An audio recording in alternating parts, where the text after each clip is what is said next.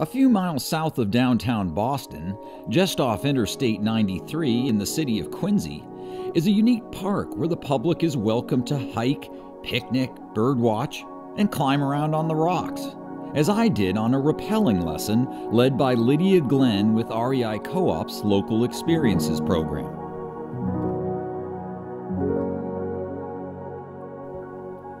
The 22-acre Quincy Quarries Reservation comprises 3 former granite quarries, the largest of which has mostly been filled with material from Boston's Big Dig Highway project. From 1825 through the early 1900s, quarrying was a major industry in Quincy, which at one point supported over 50 active quarries and innumerable granite shops. After quarrying operations ceased at the Granite Railway, Badger, and Swingles quarries, the quarry pits filled with ground and rainwater, making them popular hangouts and swimming holes. And it didn't take long for local rock climbers to take advantage of the quarry's sheer granite walls. We're going to get our harnesses on to start. I like to grab the leg loop with my right hand and the waist loop, and then just stick my foot right in, pull it on like a pair of pants. Quick orientation on the harness. So in front here you're going to have a loop, that blue loop, that's your belay loop, and that can hold a lot of weight. Hang a car right off of that. Yep. Okay. So that's what we're going to use for any time that we're taking body weight. And then on the sides here you have a couple of gear loops. Yours are a little further back. Those are just for gear. They'll probably only take about 5 kilograms, so you don't want to hang your body off of that, but it's great for hanging your carabiners or any equipment. All right, so you have your rappel device. If you look at the side here, there's a little picture of a hand. It's a little faint, but I think you can see it on yours. Oh yeah. Yeah. So that hand side is standing for your brake hand. That's the hand that's going to control your descent. To test it, I want to take out any slack, so I'm going to kind of walk forward and pull this up, and then when it's in this downward position, see how this added a bend to the rope? Yes. That's going to really give me a lot of control over my descent. See if you can keep your full body weight on it the whole time. So lean back. Yep. And then as you go back, just slowly walk. Oh, I see, walking. Yep. Keep it weighted. Okay. All right. You happy with that? Super happy.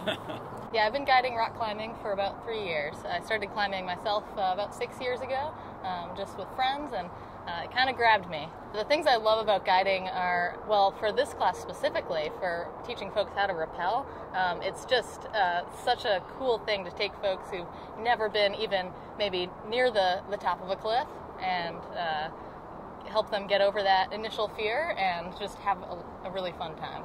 All right, I think I'm ready to go. I've checked all my systems, all my lockers are locked. Here I go.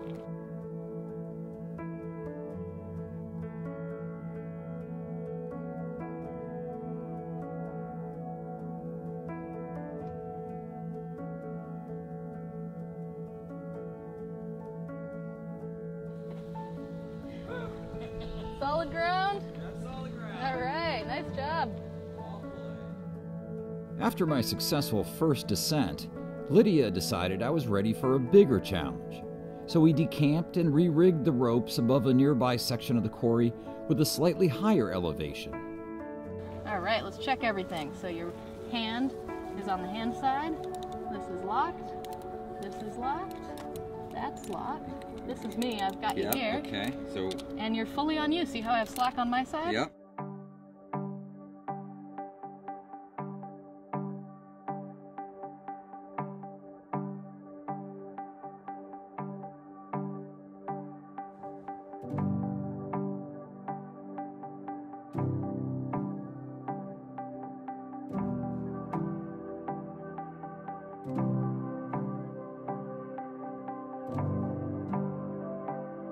And so that's how I found myself quite literally at the end of my rope in the Quincy Quarries, getting a very immersive look at an important part of New England history, in a city that has plenty of history to share.